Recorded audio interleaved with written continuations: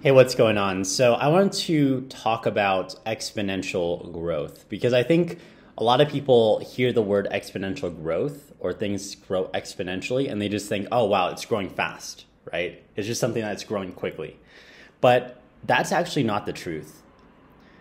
It's not the case that if something grows exponentially, it's just growing fast all the time. No, that's actually not the case. If you really think about it, think about the first part of exponential growth, right? Think about the first part of exponential growth. So if it's true exponential growth, it's not just going fast. It's actually growing gradually at first, and it's honestly barely growing. So here's what it looks like in terms of the learning process, or if you're embarking on a certain journey where you're starting a business or you're starting a relationship or whatever it is. Usually the returns on that, the benefits long term, are much greater than the benefits short term. Because usually in the short term, it's a very gradual process, right? It's honestly something that, for a while the results can be underwhelming. And so I think this is important to keep in mind because when people think about exponential growth, they oftentimes just think about, oh, it's growing quickly. They just think about the end part of exponential growth. But the truth is, for the first part of it, it's underwhelming results. And so you have to be able to set your expectations in accordance with that. Because what happens is a lot of people, because they think that something grows exponentially, they just try to go all in right away and they burn themselves out. Or they create expectations that are unrealistic, thinking that, oh, I'm going to be successful in the next 3 months, having started from nothing, right? Having nothing. I mean, it's possible, but it's not necessarily probable. Depends on who you are and where you're at. But if you're starting from nothing, and let's say no skills, no connections, anything, it's difficult to just do that from zero to whatever your idea of success is within 3 months, right? But here's the thing: is with exponential growth, and this really applies to things that you have to build over a long time, right? Something like a business or your skills in a certain area, learning a new language, for example, learning a certain art or whatever it is, right? Singing or playing an instrument, whatever it is. To really master it, it really takes time. And not even just mastering it, but a step below that is getting to the point where you're very proficient at it, where you're able to get consistent results in that area, right? So it might not necessarily be like, people have different concepts of mastery. I think some people think world-class, but let's just even say getting consistent results.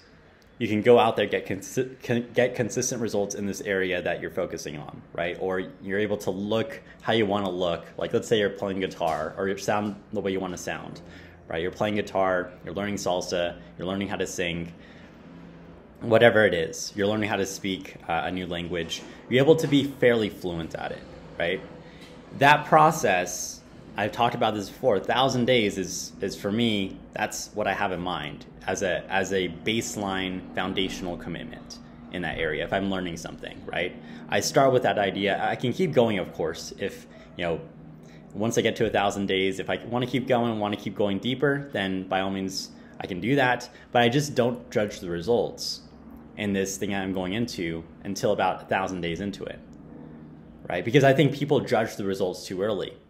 What I mean by that is they'll start a business or they'll try to improve their dating and social life and they'll expect results within 90 days or something like that, right? They'll expect, oh, I'm going to be successful. I'm going to accomplish all my goals in the next 90 days. But then they get there and they realize, oh, I haven't gotten any results, right? This is very common. Or they get a year into it and maybe they've gotten some results, but it's just underwhelming. It's not how they expected it would be after a year. I used to do this where I used to tell myself, I'm going to master this thing in the next year. I'm going to master this thing in the next year. I get there, I'm like, wow, I got some results, but it's definitely underwhelming. It's not what I expected. It was, it's something that was disappointing to a certain extent, right? And then I would get discouraged and I would fall off. But when I changed my perspective and realized, no, that first year, that's all about building that foundation, getting the rejections, getting the failures in, like just going through that painful process, because it's a bit painful actually at first. Or not just painful, but uncomfortable, is a better word for it maybe, right? It's definitely, it can be an uncomfortable process, especially that first 20 hours. A lot of embarrassment. It's a lot of cringy moments where you look at yourself or you hear yourself, or here's a good example for a lot of people, is making videos, right? Making videos of yourself. A lot of times people within, the first few videos that they make of themselves, let's say they're posting videos on YouTube or they're just making videos for themselves, right? Oftentimes they'll cringe. They'll cringe for a while, right? And maybe after 20 hours, you start to get used to it. And then maybe after 100 videos, then you actually start to enjoy it, right? But it takes some iteration. It takes a while to get used to that process. So that's a good example, I think. And that really applies to any sort of skill that you're learning or any sort of thing that you're starting, whatever requires a long-term commitment in order to get results. And from what I've seen, it's about having those expectations in place so that once you're a year into it, you realize, okay, exponential growth, I'm not even at the inflection point yet. So that's where the results take off, is that at that inflection point, right? You're still maybe climbing up and maybe you're right before the inflection point, right? Where, I'm trying to draw the graph with my finger, but basically you're at this point, right? It was a gradual process. You get to this point and things might be about to take off, but usually maybe it might be the second half of the second year, right? Where you hit that inflection point and maybe have a breakthrough moment, or maybe it's in that third year actually. In some cases for me, it's been in that third year where I hit that inflection point. So here's the thing with the inflection point, right? A lot of people think it's a lot earlier than it actually is. A lot of people think the inflection point is like 2 to 3 months in, or even shorter than that, to be honest. They'll take like this 60, 90-day course online and they'll think, oh, after this course, I'm going to be a master at this thing, right? I'm going to have a successful business, or I'm going to, be successful in this area, whatever the course is in, right? But the truth is, or language learning is a good one, because a lot of people, there's a lot of YouTubers and things like that put out videos about, how I became fluent in this language in 90 days, right? But from what I've seen, in order to really become fluent in a language, or to really, have more stability in terms of results, consistent results, and whatever you're building, it takes more time than that. Usually, like I said, that inflection point is in that third year. For me, from my experience, it might be faster for you. But when I say an inflection point, I mean you get to the point where the results exceed your expectations. They actually exceed your goals, right? Because oftentimes we set goals for ourselves. We tell ourselves, we're going to make a certain amount of money.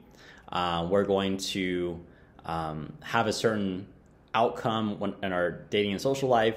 We're going to become fluent in this language. We're going to learn how to play this instrument very proficiently to the point where maybe we can go out and perform, or whatever it is. Usually what ends up happening is in that third year, you'll have that moment where it's like, wow, actually I'm pretty good at this. Like I'm getting good results here. And maybe there might be a week where it's just like a breakthrough, right? A breakthrough moment where the results just pour in. And you feel like that moment of fulfillment of having achieved that, and then you feel this moment of, wow, I can't believe this is happening, right? I can't believe this is actually happening. And because your mind has been focused on it for so long, and then finally it's happening, and it's actually better than you thought it was in terms of results. That's what I found multiple times when I've noticed the process of how this all develops. So exponentially, right? Just to round out this point, usually, like I said, it's about noticing where the inflection point actually is, being more realistic about where that actually is, because usually that is in that third year. So this is why I think there's this fallacy around exponential growth, is because, like I said, a lot of people don't think about what that actually means, exponential growth. It means that you're going to have underwhelming results for a long time, right? You're actually going to have results that don't really meet your expectations for a long time.